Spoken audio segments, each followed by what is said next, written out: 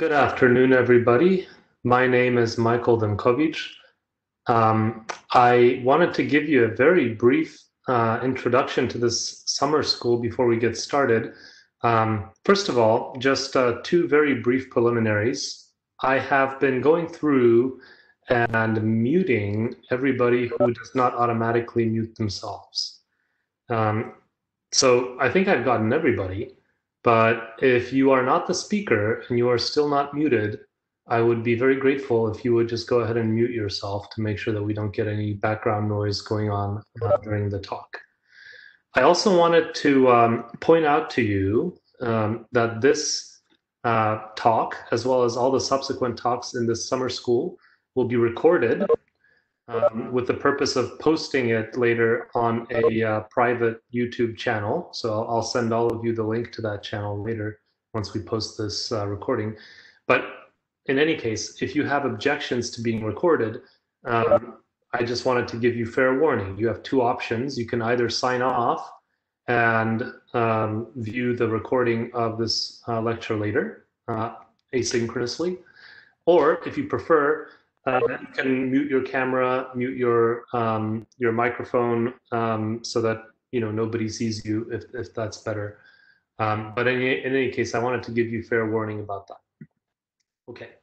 I also wanted to give you just a very brief introduction to the to CREDDS, the Center for Research Excellence on Dynamically Deformed Solids, which is an NNSA-funded academic project. It's a center that is led by Texas A&M University.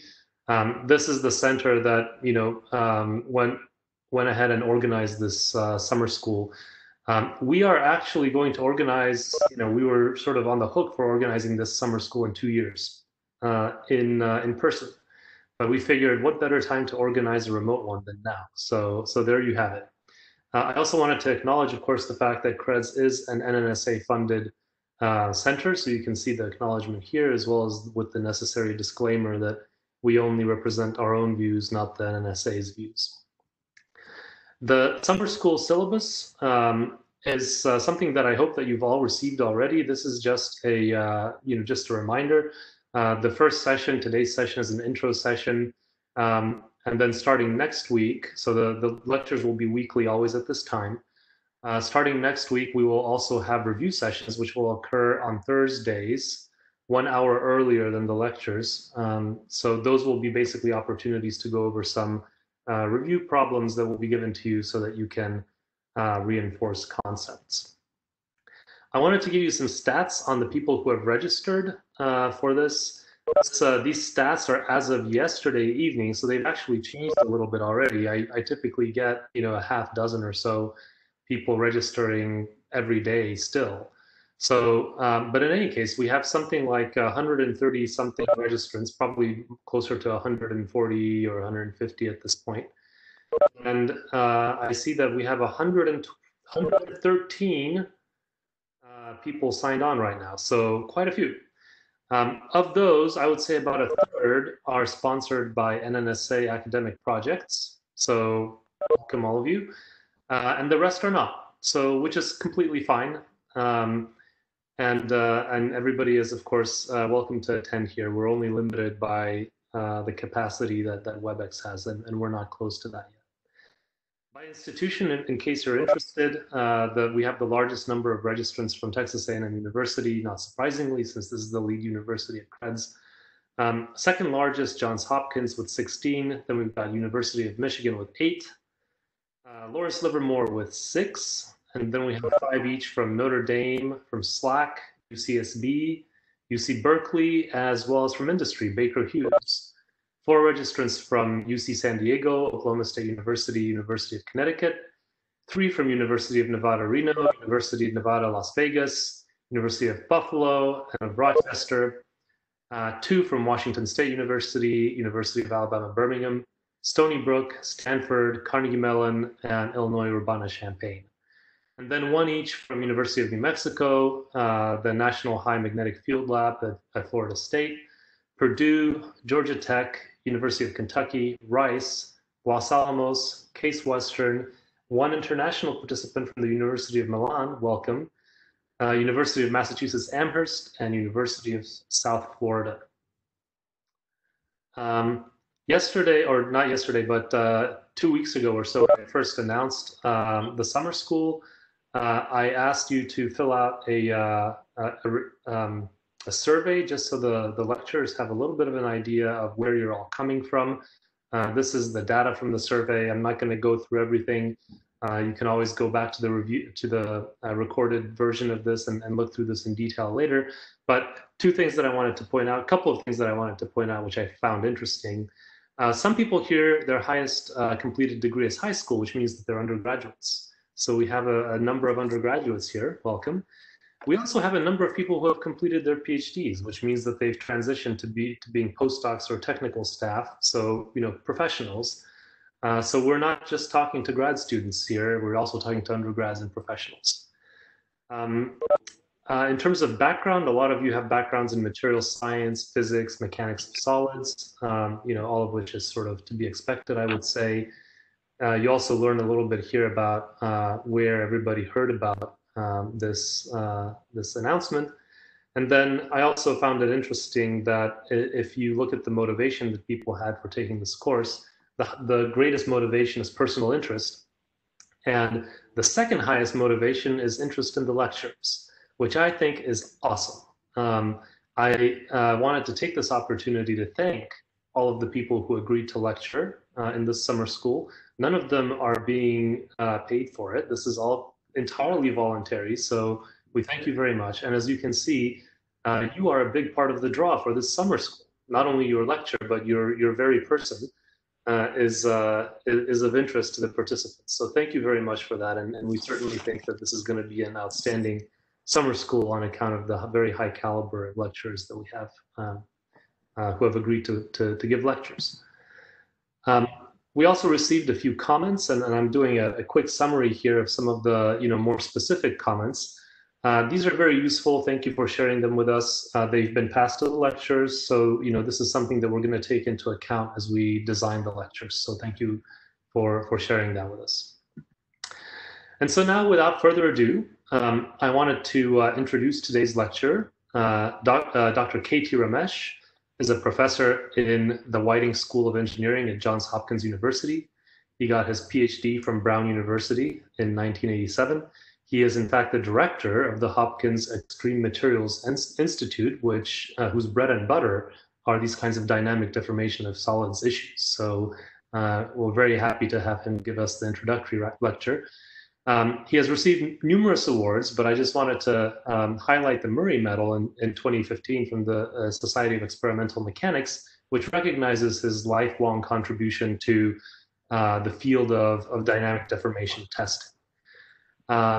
Professor Ramesh has, according to Google, as of yesterday, 512 publications with an H factor of 64. I found it interesting that both are powers of 2. And then nearly 15,000 citations, and I don't believe that that one is a power of 2. But we're very happy to have you here. I would just ask everybody, in the interest, since there's so many of us, in the interest of time, let's please hold our questions until the end of the lecture, and we will then have a question and answer session at the end of the lecture. So Professor Ramesh, welcome. Feel free to unmute yourself. I will mute myself and stop sharing the slides, and you can share your slides, and we'll proceed with the talk. Great. Let's see. Thank you, Michael. Can you guys hear me?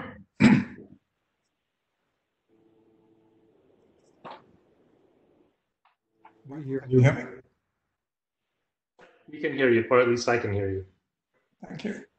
All right. Now, what I need to do is figure out how to share. Do you need to make me host or something so I can share? Nope. You should be able to simply hover on the bottom of your WebEx screen, and there should be a button there, an up arrow pointing up from a little rectangle. I need to set something in my.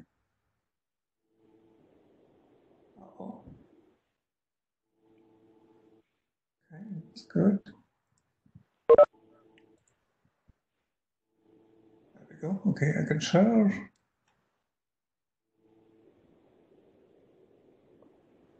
And you're seeing a screen now. Yes, I see it. Perfect.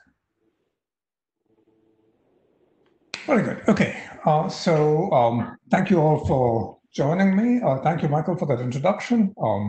Never thought in terms of powers of two, and I'm always interested in how Google obtains its data. So this is kind of an interesting thing. I'm going to talk very generally today. I was given essentially the generic task of talking about dynamic deformations in nature and in technology. And I'm going to try to be fairly broad. Actually, I hadn't realized until you said it just now, Michael, that we have a number of students here who are undergraduates. I should have looked a little more carefully at the survey. I think I'm pitching this right, though. Let's hope it comes across easily. I know for some of you, I was just looking at the participant list. For some of you on the participant list, this is going to be a little trivial, but I still hope you find it interesting. All right, so I'm going to talk about a range of things. Yeah, I'm going to try to convince you that the school is really worthwhile, that the kinds of things you're studying here are going to be valuable to you, and not just in terms of your work, but in terms of your lives. So a bunch of pictures up on the top. Let me see if there's a way I can minimize this thing. I guess not. Move it down here. All right. So I've got a bunch of pictures on the top. One of them is actually a movie. So let me go ahead and try to get that started. So what we have on the left is an image of the brain. We're going to talk about that in a little while. The second picture is that of a woodpecker. That's still a brain problem, but also a structural problem. As you can imagine, you have an impact dynamics question there. The third picture in, let's see, can you guys see my cursor? Michael, can you see the cursor? I do not see the cursor right now. We can see it moving. Oh, you can, okay. All right, so I'm now pointing at the moon, and down towards the bottom of the moon, you'll see a relatively bright crater, which has rays moving out from it. That crater is called Tycho. Actually, everything that you see on the moon here, this is the signature of impact, major impacts on the moon. This is a picture taken by a friend of mine, actually from a couple of miles from my house, on May 2nd of the gibbous moon. These dark areas are very large impacts. You have a dark material coming out. You can see brighter regions, which are kind of older. And then you can see the individual craters, and you want to talk about that. And then off on the right here is a movie made by a graduate student of mine, Gary Simpson, which shows you a number of things. So you have an impact onto, in this case, a piece of polymethyl methacrylate, the PMMA.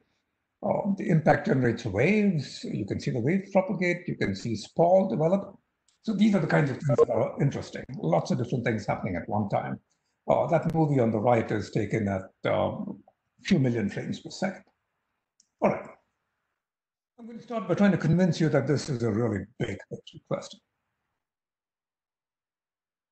So this is a picture taken from the Hubble telescope of the Crab Nebula. The Crab Nebula is a supernova remnant, so you can see this with your little baby telescope with a pair of binoculars. A little tricky, kind of a gray blob. But when you get to look at it with something like Hubble, you begin to see its structure. This is actually the result of a massive explosion. And if you look further out, you'll actually see shock waves coming off this structure. So these are very large-scale events. If you get a little smaller, this picture on the top is, again, a photograph of Tycho, the crater I showed you a minute ago on the moon. And you can see it's got a central peak here. Little mountain in the middle of the crater. This thing is now tens of kilometers across. And of course, you can see things, these dynamic events that we generate on Earth, a nuclear explosion. So this is actually from the website of ready.gov, which is supposed to help us with respect to these kinds of events. On the bottom left, here is a picture from Kobe, after the great Kobe earthquake in Japan. You can see how some of the buildings are pancaked. Earthquakes are a great example of large-scale dynamic events. Lots of stored energy that you release suddenly, and then that process is a very nice example of a lot of the things we're going to discuss during this course. And then something that you may not be as familiar with, but as you get older, you are much more likely to fall. That fall is also a dynamic event. Of course, there are the consequences on your brain, but there are also the consequences on the rest of your body, which is kind of an interesting area to think about and relates to how stiff you get as you get older. And then finally, of course, we have things like sports where you deliberately impact somebody else. We're not going to talk too much about that during this hour or so that I have. All right, so lots of real dynamic events in nature. You can also get to see these in engineering, in technological areas. So here is an example of an impact onto a large slab of aluminum. This is a picture taken by the European Space Agency, a relatively high velocity impact, 7 kilometers per second or so. But you can see very similar things if you generate a large laser pulse and use that laser pulse to generate a scab or a spall, piece of material coming off. This is now in the micron scale. You can use this kind of technology, right? So we use it for what's called extracorporeal shockwave lithotripsy. Essentially, you create shock waves, you focus those shock waves, use them to break up kidney stones.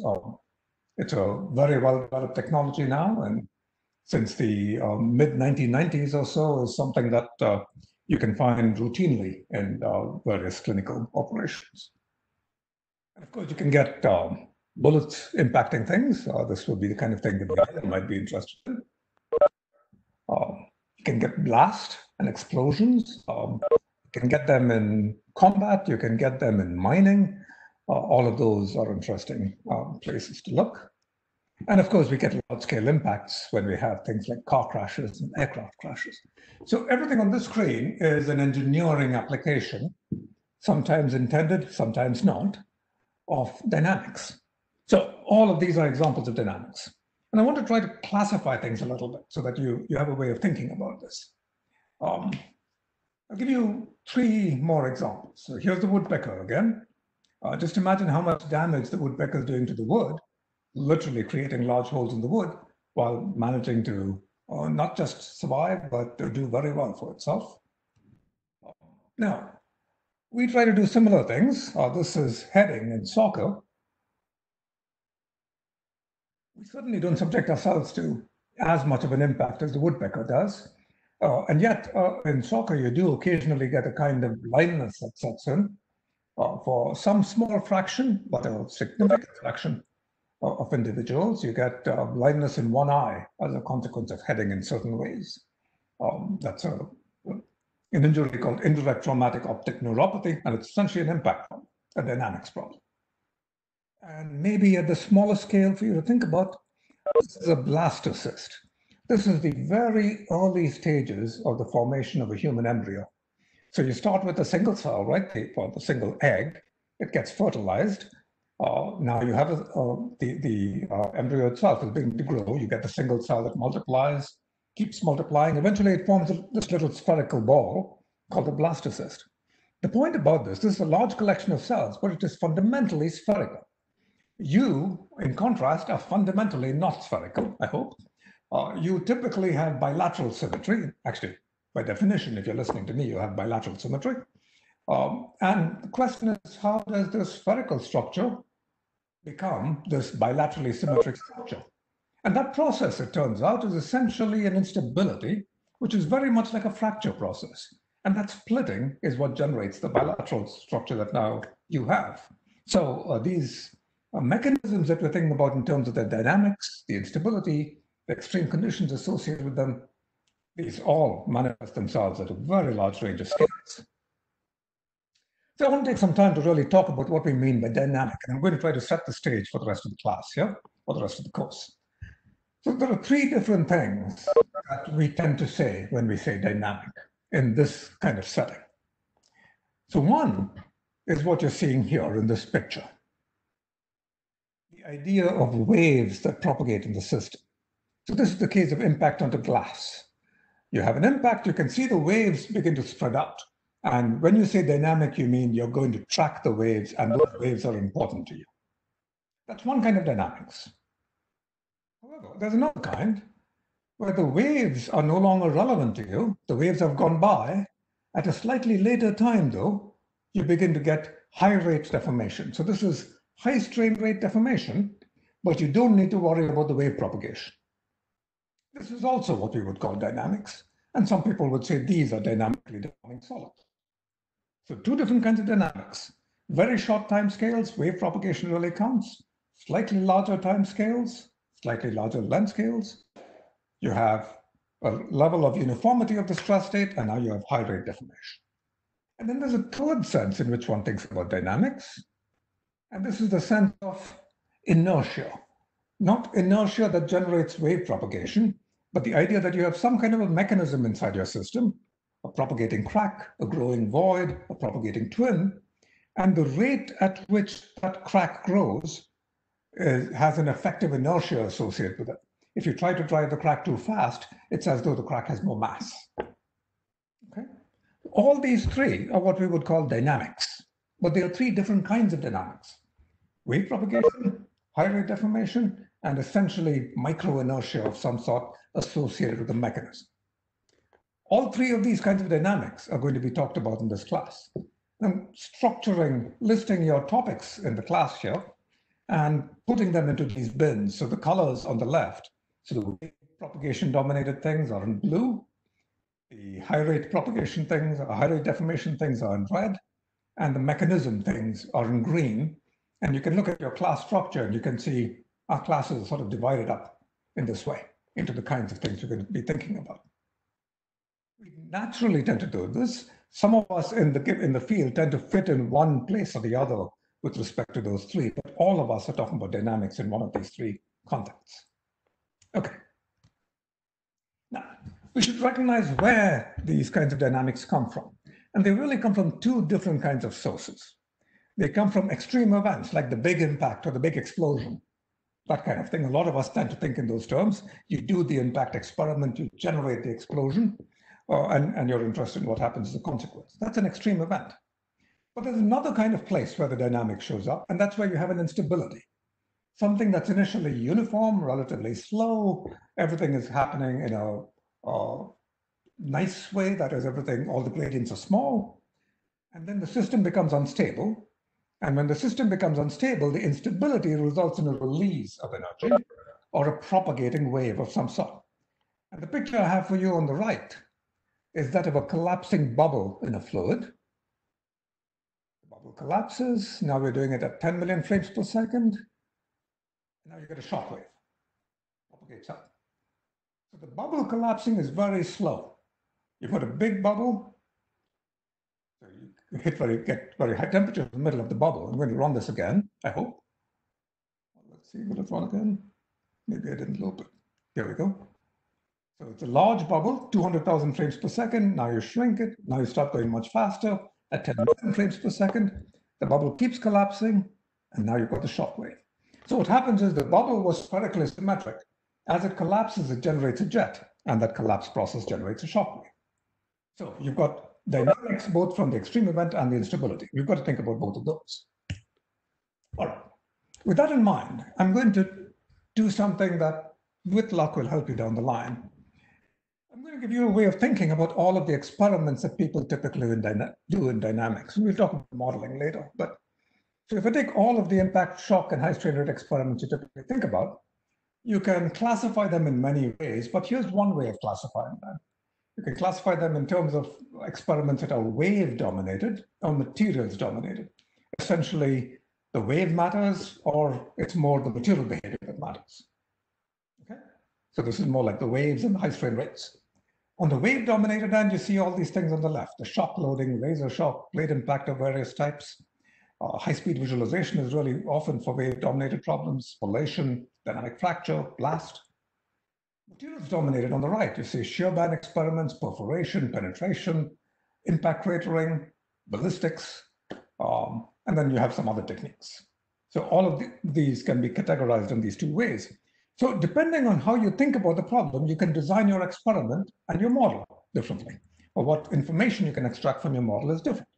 So this kind of taxonomy is kind of useful when you're deciding how you want to approach a problem. All right. With that background, let's start thinking about some real applications. So let's start with the very big picture, with nature.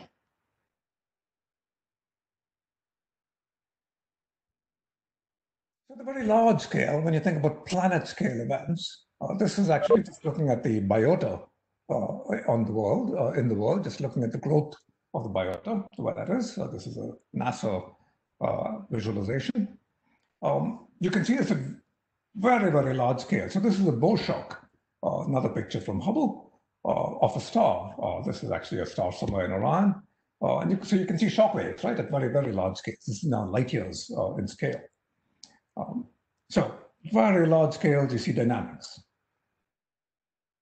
And you can see them at very small scales that are manifested at very large scales.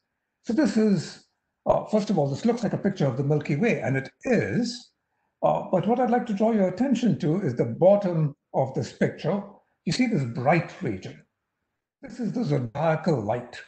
It's a region of the sky that shows up bright when you look at it. And it's typically on the side opposite from the sun, away from the sun.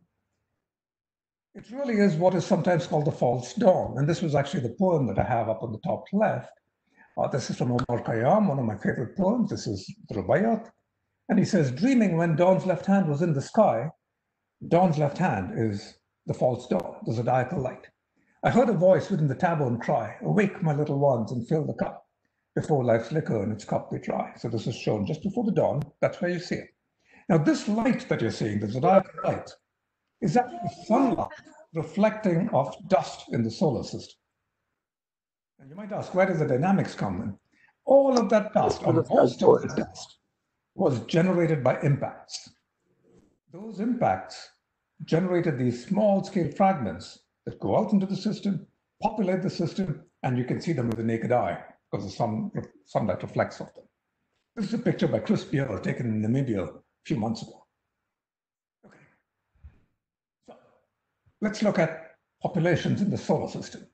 These are asteroids. These are asteroidal orbits in the solar system. And I'm coloring these asteroid orbits by the brightness of the asteroid. So the color scale is the albedo, the brightness of the surface. If it's dark blue, then it's a very dark asteroid. If it's bright green, it's a relatively bright asteroid. Relatively bright meaning it reflects 30% of the light it gets. Essentially, this color scale is telling you about the materials of the surface of the asteroid. Incidentally, the purple thing that you see there is Mars. The light green thing or bluish thing on the extreme left, bottom left, that's Jupiter. The blue thing towards the middle is the Earth, and the yellow thing, of course, is the Sun. So these are the main belt asteroids between Mars and Jupiter. And you'll see that there are lots of stony asteroids. There are lots of rocky asteroids, a few metallic asteroids. The composition tells you what the age of the asteroid is, how much processing, meaning how much it has evolved over the time in its time in the solar system. So this is the kind of material that we have out there. These asteroids are typically a consequence of impact. So you've got large-scale events. So we go look at the solar system, and this is what we see. Everywhere we look, if we can see a rocky body, we see craters. So this is Mercury. This is from the NASA Messenger mission. You see very large-scale craters. In this case, you have actually essentially an impact basin. So here's a ring of mountains on the outside, a second ring of mountains on the inside, and then craters within that. And out here on the left, you can see large craters with collapsed walls across. This is Mercury, very close to the sun. Typical impact on Mercury occurs at about 50 kilometers per second.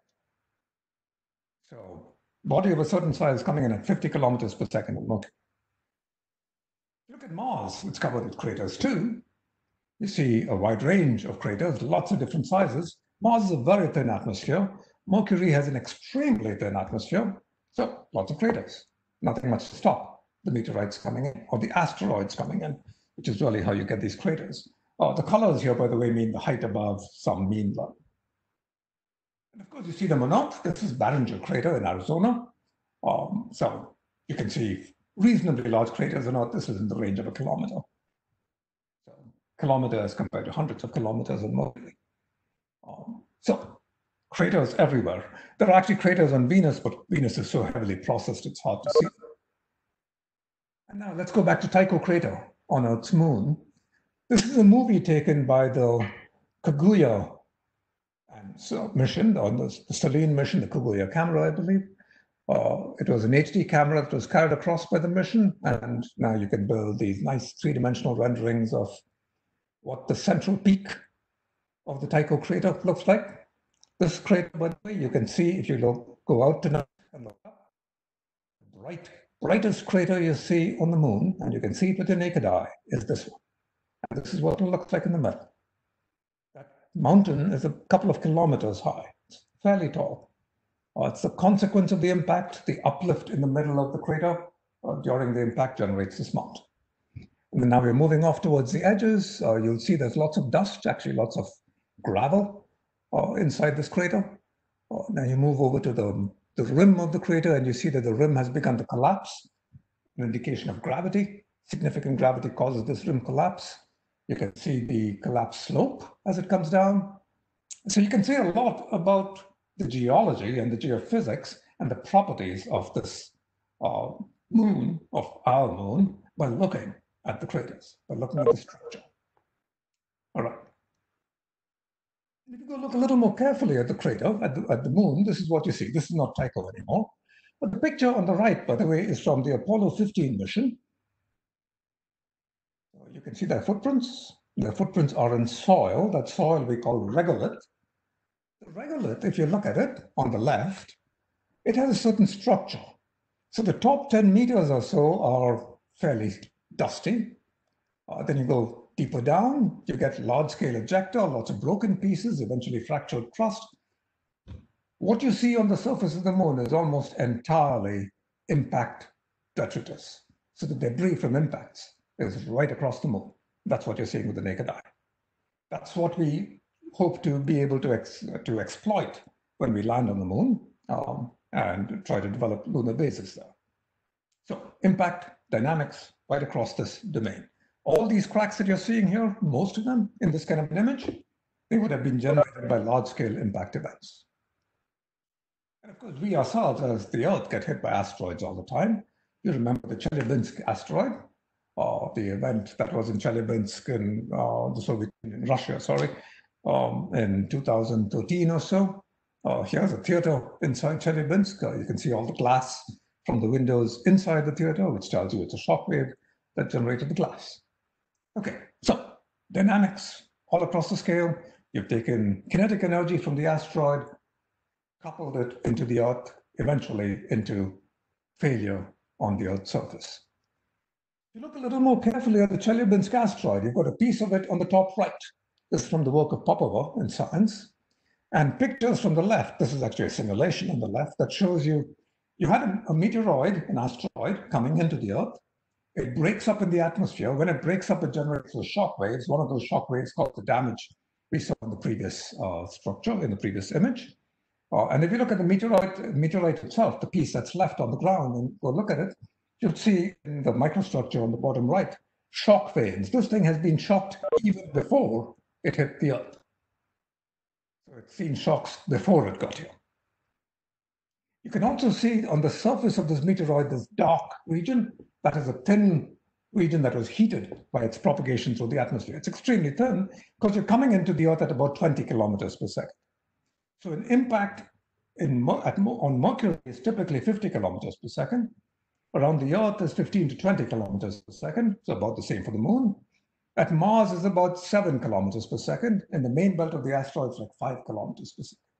So those are the impact velocities that we get in the solar system in terms of nature. And of course, you can then do simulations of things like that.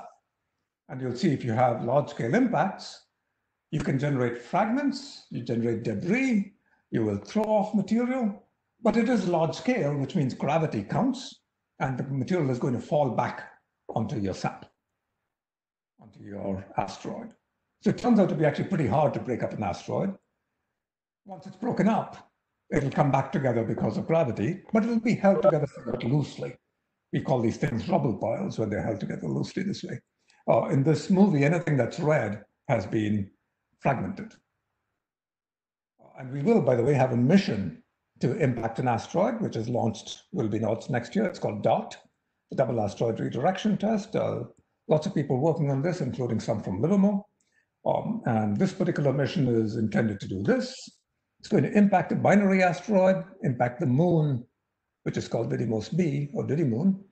And the idea is to change the orbit of the moon and to be able to measure the orbit of the moon of the primary asteroid using a telescope here. And then so we can measure how much change we get. All right, so this is going to be launched in June next year. So that's nature. We see impacts at very large scales. Let's move to technology. This is the car I drive. That's a relatively low velocity impact, 35 miles per hour. Significant damage occurs on a side. The car is in pretty bad shape. You would probably consider the car totaled at this point. But the good thing about it is the driver is likely to survive. And of course, that's the whole idea, right? You design the car to survive the impact. The car is designed not just to move you, but to take the damage so that you survive. And you can see how much damage is generated and all the various motions you're going to get as a consequence of the impact event. You might also generate impact deliberately. So this is an aluminum bead impacting a steel plate. And there's a small piece that you generate off on the left. You can compute what's likely to happen in this case, and you can compute the thickness of the small plate and so forth. It's a really interesting problem to look at. Here's another example of dynamics. Here, wave propagation counts and the high rate deformations count and the failure mechanism counts. All three of those things we talked about in terms of dynamics matter in a problem like this. So here's one way of trying to capture all of this together. So when you look at your overall impact event, there are these domains that you're likely to see in the event. So right under the impactor, so think about this line here, the thick line on the top, as being length scale, moving far away from the impactor. Right under the impactor, you'll call it the source domain. You'll get entropic heating of various sorts. Thermal effects are really important. The equation of state matters. You might get vaporization. You might get plasma. A little bit further away, your strong shocks matter. You might get liquids. You might get liquids condensing to form fragments. Further away still, the shocks have died down. The strength matters more. The plasticity matters. You tend to see things like elastic plastic behavior. You get failure mechanisms like shear bands and voids and cracks. So you have to be sufficiently far away. So pressure is dropping off as you move away. So you have to be out here to get the cracks and the voids. And then later you get the crumpling and the tearing, and that's structural domains. So you can look at one of these impacts and you can see the impact is at one point, but there's a range of behaviors as a consequence of the impact, a range of dynamics that you have to think about. You can compute the corresponding states you're likely to get, the pressures, the strain rates, the temperatures. You can calculate those out. You're going to learn all of that through the rest of this course, I'm sure. You can look at the specific failure mechanisms that will be developed during the event. And you can see how the time scales and the length scales are collected together. So these kinds of connections you can make. And of course, you can see these in real events. So this is a piece of concrete exploding. So initially, you're storing the energy statically, but when it fails dynamically. That's a dynamic fracture problem. So statically stored energy released dynamically. You can do this as Nestorenko and co did in terms of collapsing cylinders. Now you see shear bands. These are collections of shear bands that form inside the cylinders. You can see there's a fragmentation scale there. You can do this in terms of voiding, and you'll see spallation. You'll see voids nucleating and growing. That'll generate a spall failure process. So these are different kinds of failure mechanisms that you can get in the technological sense. And that wave propagation problem and your damage problem are coupled. So here is the movie I showed you at the very beginning. You have the primary impact. This is at 3 kilometers per second or so. And you see the waves go through. You actually see a shear wave if you look carefully.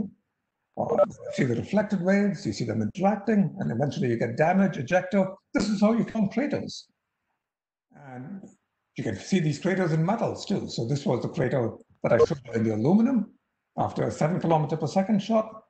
Here's a picture from James Walker, impact into 24 aluminum at 4 kilometers per second.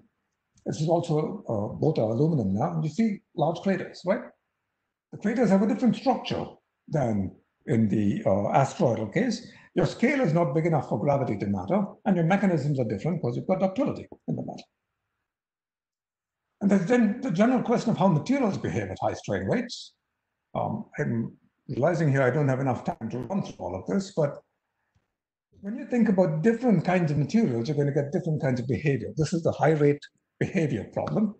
I don't have the time to walk through this. I'll leave the slides with you. But essentially, you choose the material of interest, let's say a metal. That'll tell you what the deformation mechanism is. In metals, it's dislocations. If you choose a particular kind of metal, let's say an FCC metal like aluminum, face-centered cubic, that tells you how the dislocations change, how the dislocations move, and that'll tell you what the material behavior is going to be. So people build models for this, and you can understand the material behavior that way. You can try to make the material stronger by adding solutes to it, or adding precipitates, or adding big inclusions, but you won't change the core behavior of the matrix. And so the rate-dependent behavior is determined by what the aluminum starts to do. You just shift the baseline and add a small piece to the top of it. BCC metals are very different because the mechanism is different. How dislocations move is different. So by understanding the material, you can say something about how failure occurs. If you're looking at ceramics, though, you don't worry about the dislocations as much. It's fracture that counts. Now it's things like crack speed, fracture toughness. That is inherently going to give you a size scale, and rate dependence, the consequence of having those two. If you look inside a ceramic, you see lots of defects. Those defects generate cracks. So you can see these cracks coming off here. There's the defect, this flat thing, and here are the cracks that come off. And you can look at multiple defects here, all connected by cracks. Okay, this is boron carbide, I believe. So, typical ceramic you look at is full of these kinds of defects. That's because they have to put something in there that helps consolidate the ceramic when you're making it. And the result is that you're going to get time scales in the problem because the cracks move at finite speeds. And so you get this kind of behavior. And I'm going to take a few minutes to walk through this. So the top right of this quadrant of this plot is telling you how the defects in your material are distributed. There's some defect size distribution you have. The bottom right quadrant is telling you the stress it takes to activate a defect, to grow a crack from the defect. Typically, the bigger the defect, the smaller the stress, so you get this curve. The bottom left picture is giving you stress as a function of time. Low rate loading would be the red curve, high rate loading would be the green curve. For a given time, you'll see low rate loading will therefore initiate only the big defects. High rate loading will initiate more of the defects. So you'll get rate dependent behavior just because you've got a defect size distribution. It's as simple as that. Right? So the fact that you've got finite crack speeds gives you a limiting time scale that then gives you this rate dependent behavior. And so defect distributions dominate ceramics. So metals, ceramics. You can think about all of these materials the same in some sense like this. All right. So that's technology. So wave propagation and high rate deformations. I'm going to spend my last few slides, my last few minutes on trying to couple these two together and looking at the influence of technology and nature together. We already talked about the kidney stone problem, lithotripsy. It's used for breaking things up. So basically shock waves that are focused, trying to break up stones. Really interesting area for those of you who are undergraduate and graduate students that you want to go off and do something. Something that people really don't have a good understanding of is what determines the fracture toughness of these stones. Can you change the toughness of those stones by changing your diet? The answer seems to be yes. Can you change how you develop the shock waves so that you break up the stone more easily? I think people believe the answer is yes, but there's some controversy in that domain. You can use shock waves to get through the blood-brain barrier and potentially provide drugs at the brain, because it's really hard to deliver drugs through the blood to the brain. The body is designed to prevent that. And of course, you can use shock waves to actually get viruses into cells. So So you can use a shock wave, let's say by using a laser, to effectively open up the cell membrane, drive the virus through, and then the virus can lead to some kind of a multiplication process, some kind of replication to develop a specific protein inside the cell. And we use this all the time. So these are applications of dynamics, applications of waves to biology at very small scales. And of course, we do this at much larger scales. Fight towards the finish line. His car then spins out, slamming into the wall and eventually going airborne before being hit on the driver's side by another car going about. This was in January this year. It quickly burst into flames with Newman inside. The finish line. The nice part of the story is he not only survived, but 3 months later he was racing again. So significant impact generated because you're moving at high speed in the first place, but a well-designed structure that allowed the driver to survive. Hurt, but survive. And we also do other things. We call this sport.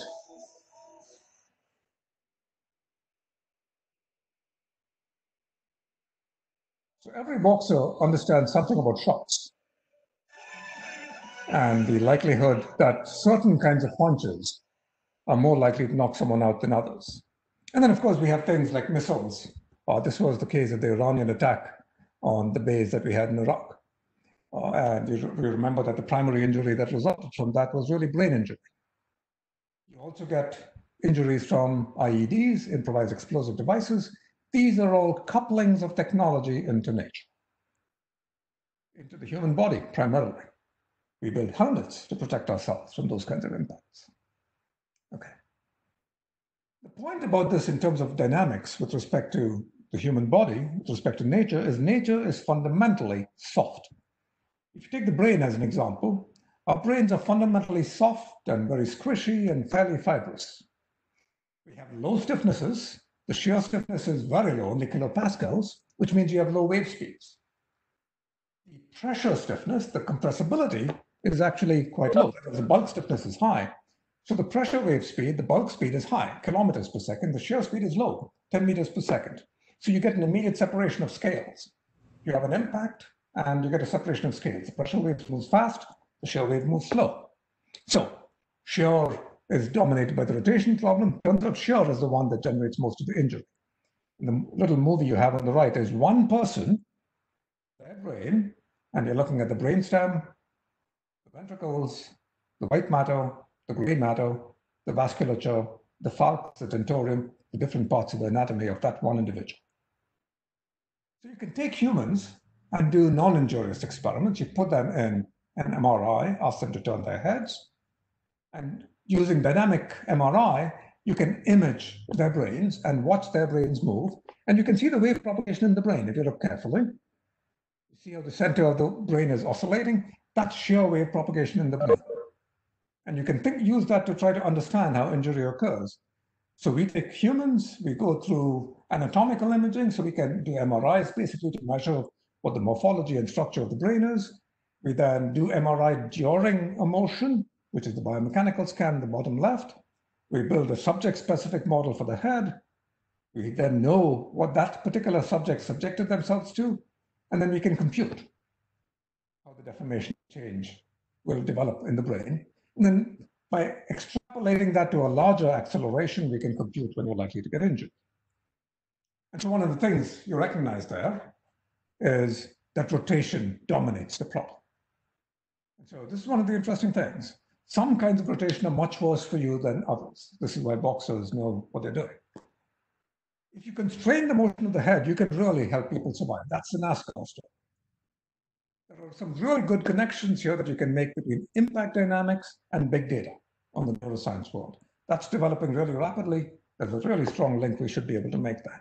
But you have to remember, impact dynamics is fundamentally really short term. Humans, you're going to hope that they recover from this event, but they will recover over months and years. So you need some way of coupling those timescales together. All right, so I'm going to wrap it up with this one picture. So my view on things is if it's interesting, it must be dynamic.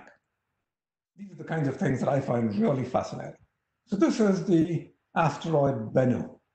It was visited by the probe OSIRIS-REx over the last couple of years. Bennu is a few hundred meters in diameter. You can see it's kind of top-shaped.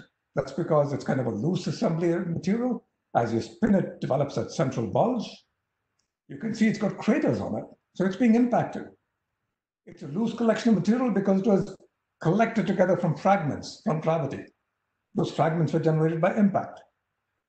You've got big pieces of rock on it. Those rocks are going to continue to fragment. That process generates the dust that Kayam was talking about, the zodiacal light, which you can go out and look at. This scale range is huge, but affects you from the level of your poetry down to the level of how you think. So I'm going to stop there, and if there's time, I'm happy to take questions and comments. Thank you very much, Professor Ramesh, for a very engaging talk. I suggest, since there are right now 123 of us signed on, if the best way might be to take questions is if you type them into the chat box. So please type your questions into the chat box, chatting them to everybody, and I will read them off so that we can all hear them. So please go ahead if you have a question.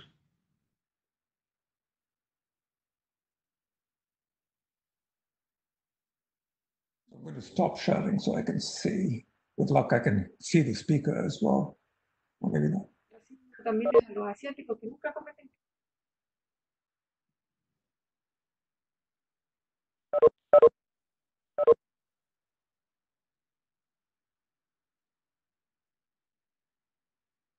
So I will ask a question just to get the ball rolling. So one of the topics that was a recurring theme in your presentation was that shocks and dynamic deformation occur on a very wide range of scales, from the small to the large. And I think that it's not too much of a stretch for us to imagine that we can perform experiments on the relatively smaller scales, although, of course, performing an experiment on the virus scale is a different matter. But what about those shocks that occur on the very, very large scale?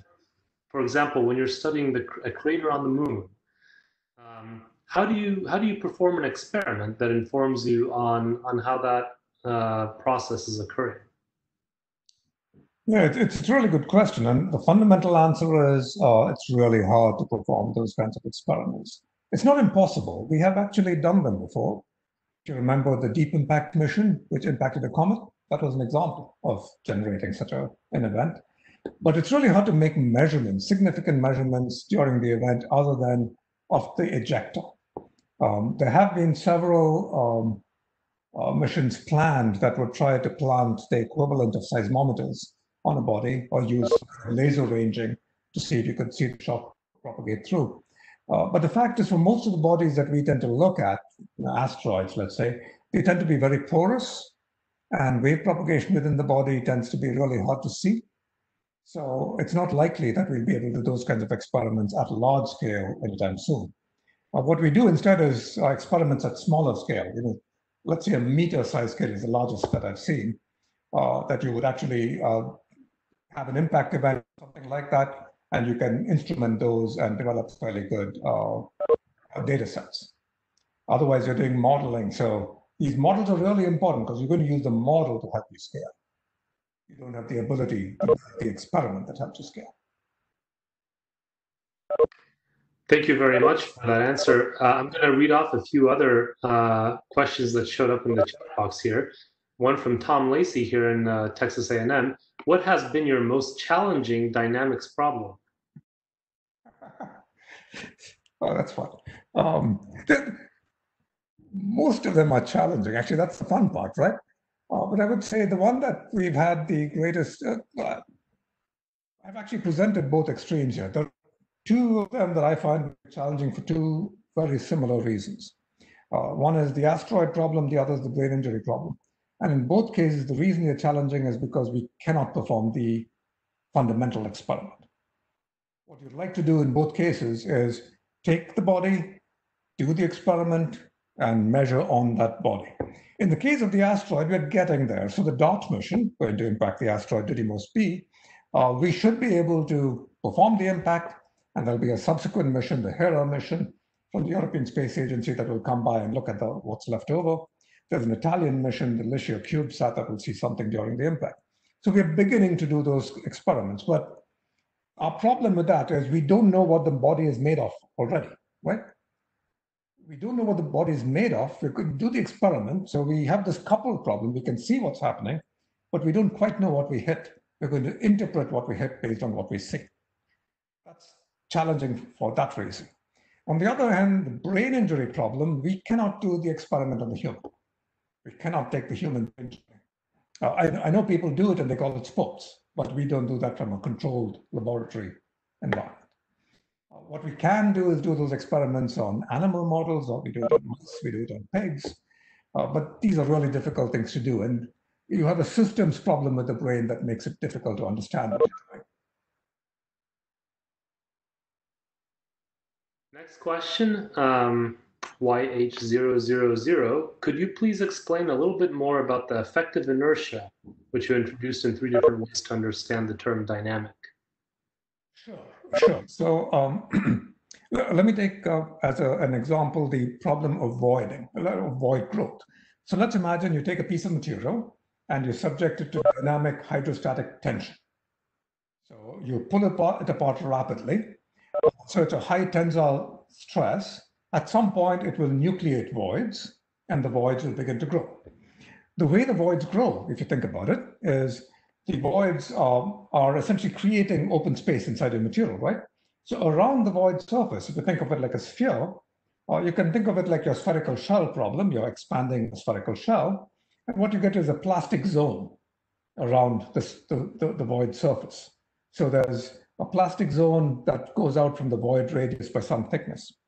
So for the void to grow fast, you have to have that plastic zone grow fast, which means you need the plasticity to be fast.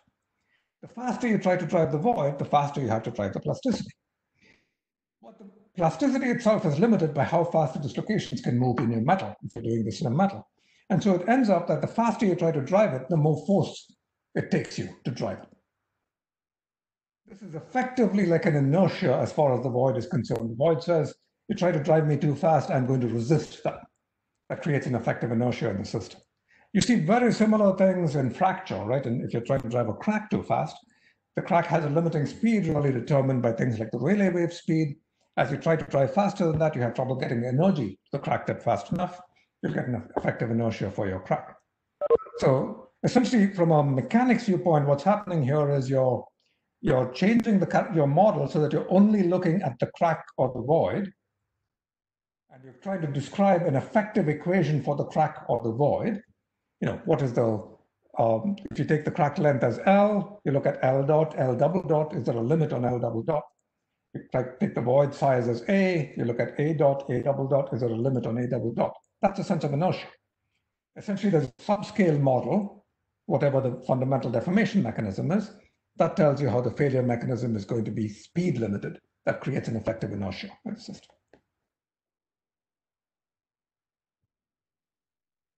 Next question, it comes from Max Powers at the University of Michigan. I know there are different deformation mechanisms at dynamic loading conditions for metals, for example, twinning, TWIP, TRIP, etc. Are there different deformation mechanisms for ceramics under dynamic loading conditions, or are they always brittle? Yeah, it's a good question. So the answer is yes, there are, but in ceramics, the stress state matters a great deal. So in ceramics, the deformation mechanism changes dramatically with the stress state and changes weakly with the strain rate. So if you apply a significant pressure, as you can imagine, it's going to be hard to drive cracks, right? So then the fracture mechanism will shut down and you'll get something else. In some ceramics, like silicon carbide, you'll get plasticity with dislocations. In other ceramics, like quartz or silicon, think of it as ceramic, you're going to get essentially amorphization, the development of a glassy system. So you can get other mechanisms that kick in. They tend to be dominated by the stress state. However, it's usually a stress and strain rate coupling. So As the strain rate changes, you will change when the other mechanism kicks in to some degree. There's a different sense in which dynamics in terms of the rates affect ceramics too, which is the kind of cracking you get. So if you have fracture, whether the cracks go through the grain boundaries or through the grains depends on the speed at which the crack is going. So the faster they're going, they're more likely to go through the grains, which is related to that inertia question we talked about a minute ago. Thank you, Professor. Thank you. Next question is also from Michigan, from Amit Misra. Great talk. Regarding the example of high-speed car crash, can you comment on materials design that minimizes damage to the vehicle and passengers? For example, are aluminum alloys better than steels? Hey, Amit, nice to see you. So, yeah, sure, I can. The fact is that the materials design is not the dominant thing. It's structural design that dominates the car crash. So, the material certainly couples into the structural design, right? So you, in general, you want something that has sufficient plasticity so you can take some energy out, but designing the structure so you get crumple zones and so forth is more important than exactly which material you put in. If you really think about the structure, the dominant thing on the crash turns out to be, in addition to how you have collapse of structures, turns out to be the joints. The way in which the joints fail dominates the behavior. So this is usually the place where you have the most control as well, how you build the joints. You can think about this in terms of, if you build a rigid car of high-strength steel, strongly welded, it's not going to do very well in terms of protecting you. It will protect the car. You don't want to protect the car. You want to protect you. Next question is from Jalen James at Texas A&M. Is metallic or ceramic dynamic behavior more predictable than modeling tissue inside the body? If so, why or why not? Yeah, I think, well, you're sort of conflating two different issues, and let me try to take them apart. So when you say, is metallic or ceramic behavior more predictable? The answer is yes, if you know what the material is. So if you understand the material microstructure, then yes, the material ceramic and metal or ceramic dynamic behavior is more predictable. That is, your models will be pretty good if you have a good idea of what the microstructure is. The trouble with tissue inside the body is it's hard to know what its structure is and how it's evolving and what has happened to it in the past. And that makes a difference to how it's going to behave. That's one. Another part is tissue inside the body is different from when you take the piece of tissue and take it outside the body. So if you take the brain, for example, right? I take a piece of the brain and I measure its properties in the lab. The properties are going to change as soon as I take it out. The chemistry is changing. As the chemistry is changing, the way the cells are responding is changing. Everything's being changed. So it's much harder to say this is what the tissue is in the body. It's also much more variable. So tissue in, the 3-year-old's brain is different from the tissue in the 75-year-old's brain. Thank you. Next question from Emma Dickinson, University of Pittsburgh. How does dynamic behavior contribute to fatigue in a material? Yeah, this is kind of an interesting one. So fundamentally, fatigue tends to be long-term, low stress. That's usually what you think about when you're talking about fatigue. There are a couple of ways in which you can see dynamics coupling to fatigue. One case, which is really very important in the aerospace business, is the idea that the dynamics generates the initial damage, which then propagates out through fatigue. So if you think about, turbine blades, right? And you get some kind of foreign object coming into your jet engine. So you've got dust or a nut from the runway that gets sucked into the engine. That generates a nick on the turbine blade, and then that nick is now a notch, and the notch propagates through a fatigue process. So you certainly can that kind of process. So there, dynamics is showing up at the front end of the fatigue problem. Dynamics doesn't usually show up at the back end of the fatigue problem, except in the sense that a pre-damaged system has a changed microstructure, and that microstructure then affects the fatigue. So you can see it in that sense. Fatigue is also very sensitive to the extremes of the distribution of the microstructure and the defect distribution of microstructure. And so those extremes can be determined by a prior impact load. Now there's this mixed area where you get fatigue and somewhat high cycle fatigue, but at very high frequencies, and that's a tough game to play. I don't really understand it, so I'm not going to try to say too much there. Thank you. And our last question in the chat box right now is from Joe Calkins from Carnegie Mellon.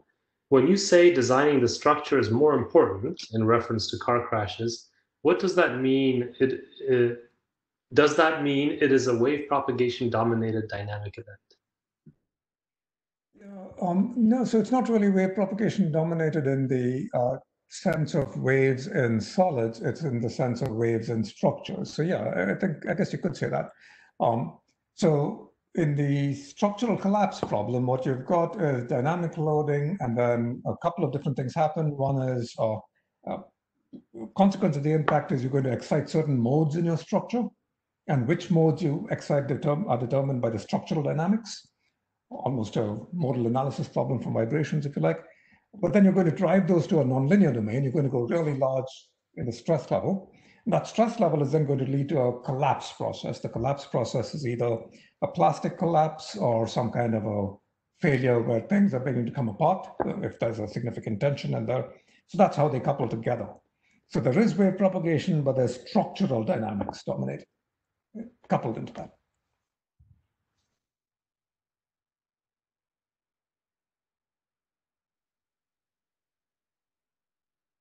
Okay, there's one more question also from Joe Calkins. You listed many examples of dynamic events leading to failure and plastic deformation. Are there any elastic examples? You're thinking of dynamic events where you think primarily of the elasticity. There are lots of examples of that where really we use this a lot in technology, right? So essentially you can think about elastic waves that you use as waveguides. A lot of what one does in I don't know, surface acoustic wave devices, for instance, is using waveguides. You can think about the elastic wave and use that as the signature of some other event. So you do that for earthquakes, right? Your seismometers are measuring elastic waves in the Earth's crust and then figuring out what happened during the earthquake. So there are examples. These are, from a modeling viewpoint, from an understanding viewpoint, these are much easier to handle. It's basically a matter of doing a calculation with complex geometry, but elasticity is a fairly easy thing to work with. Next, we have Yupeng Zhang from Texas A&M. Do people use dynamic experiments to characterize material mechanical properties? I personally think the Young's modulus can be characterized more directly. How about plastic properties? What are the experiments commonly used to identify material properties in the community? Thank you. Sure. So yes, absolutely. People use dynamic experiments to characterize mechanical properties. So conventionally, one would think about elasticity as being rate independent. So you don't try to characterize things like the Young's modulus using a dynamic experiment, or at least there's no particularly good reason to do that. I mean, you can do things like ultrasonics and measure wave speeds, and the wave speed will give you the modulus. And people do that for some systems. So resonant ultrasound spectroscopy can be really useful for composites and so forth. Most of the usefulness of dynamic experiments in terms of material behavior is to understand inelastic properties, plasticity, failure, other mechanisms like that. So plasticity is a very common one for which you try to measure the behavior. And the reason is that the plastic response of the metal depends on the strain rate, or plastic response in most materials depends on strain rate. The faster you try to drive them, usually the stronger they are, but the way they're strong is very different. So I didn't take enough time to do this, but if you think of face-centered cubic metals and body-centered cubic metals, right? So you take the aluminums and the tantalums, so the aluminums and the ions, right? They behave very differently. So the aluminums, for instance, the yield stress stays about the same, but the strain hardening changes with rate. The BCC metals, the tantalums and the ions, the strain hardening doesn't change with rate, but the yield stress changes with rate. The apparent yield stress changes with rate. Big difference. And that's because of the way in which the deformation mechanism works inside them. Now, your question of what are the experiments commonly used to identify material properties in the community, you're going to see a lot of that during the rest of this course. But there's a fairly wide range of them. So a very common technique is what's called the Kolsky bar. Some people call it the split Hopkinson pressure bar. That's very easy to use. There are probably 1,000 such installations in the world, maybe more, maybe a couple of thousand of those. It's gotten to the point that pretty much every institution is likely to have one, that kind of thing. If you try to go to much higher strainage, you begin to get a plate impact. A little harder to do, smaller number of places that do it. And of course, if you do plate impact at very high velocities, you'll get shock waves. But then you have to interpret what your material behavior is by looking at the shock wave propagation, but you still can do that. And the last question that we have right now in the chat box comes from Bruce Remington at Lawrence Livermore. If you study hypervelocity impacts of dust in space on space hardware, what can be scaled to laboratory experiments and what cannot? Hi, Bruce. Good to see you. I can actually see your face. That's great. Yeah, no, this is a really good question. So the scaling question is a useful one to think about. So the way I think about this thing is, there are multiple scales to capture here. There is obviously the scale of the impactor, and then associated with that is the scale of your whatever damage you're going to generate. If you look at the scale of the impactor as compared to the scale of your microstructure, that tells you how you can scale the overall problem. So if the scale of your impactor is comparable to the scale of your microstructure, which is what often happens in the dust case, it's really hard to go from that to thinking about the case where the scale of your impactor is much larger than the scale of the microstructure. So that's really the scaling, one scaling to think about. The other is to think of the shock thickness and how the shock thickness connects to the scale of the target material structure. Usually in this case, when you go to large scale impacts, the shock thickness ends up being actually quite large. And so how you decide what your material behavior is inside that thickness can be difficult. And we actually got one more question here from Umair bin Asim at Texas A&M. You mentioned FCC and BCC metals under dynamic loading. Please comment on the HCP metals as well and how they are different from FCC and BCC. Yeah, thank you. So HCP metals are different in a couple of very important ways. One, FCC and BCC, face-centered cubic, body-centered cubic, both cubic, which means they're relatively high symmetry metals. Hexagonally close-packed HCP metals are low symmetry metals. So typically that means they have a C-axis along the C-axis, the main axis of the crystal, they have one behavior, and in the basal plane, the A-axis, you have a different behavior. So transversely isotropic might be as good as you get. Now, that's one thing. So the change in the symmetry means a lot of the plasticity mechanisms that you're used to thinking about, classical plasticity, you really don't want to use for HCP.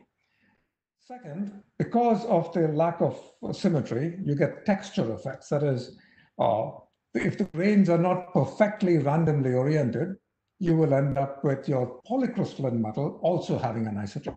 It's not just a single crystal that's anisotropic, your polycrystal is anisotropic because your grains are oriented in one particular way.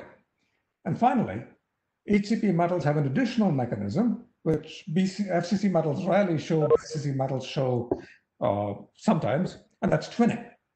The development of twins inside your system. Twinning reorients the crystal lattice, which means twinning can create anisotropy in the system.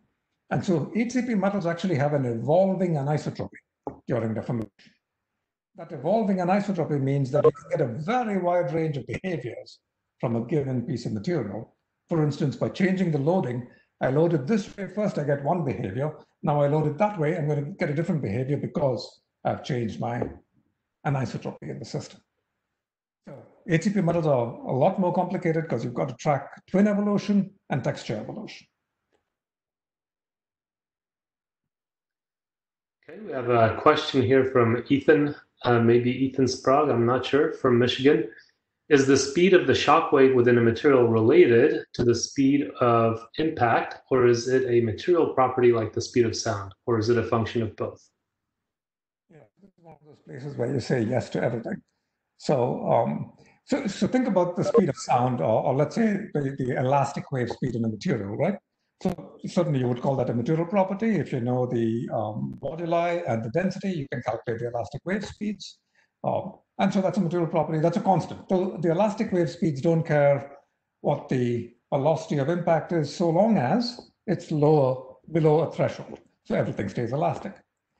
Once the velocity of impact is high enough, then the shock speed typically depends on the particle velocity generated by the impact. So you're going to get a shock speed that begins to change. However, the way it changes is a characteristic of your material. So the shock speed, the way in which the shock speed depends on the particle velocity is a characteristic of your material. You could think of that as a material property, but it's an emergent property, if you like. It's a consequence of multiple things happening inside the material. In fact, a lot of people, when they talk about characterization of materials, that's what they mean is shock characterization. They're measuring the shock wave speed as a function of particle velocity. So I will conclude now by just reading out a comment from Amit Misra. Thank you, Professor Ramesh, for an excellent kickoff lecture for the summer school covering a broad range of applications of dynamic deformation. I wanted to declare this lecture an unmitigated success. The largest number of sign-ons at any given one time that I saw was 125. And of course, the number of individual sign-ons might have been even larger than that. We had more than 20 full minutes of questions, for which we definitely thank Professor Ramesh, this unprecedented access to his time for people from across the country and indeed across the world. And I thank all of the participants who showed out and came out and took advantage of this opportunity. I think this bodes well for the summer school. I hope to see you all again next week.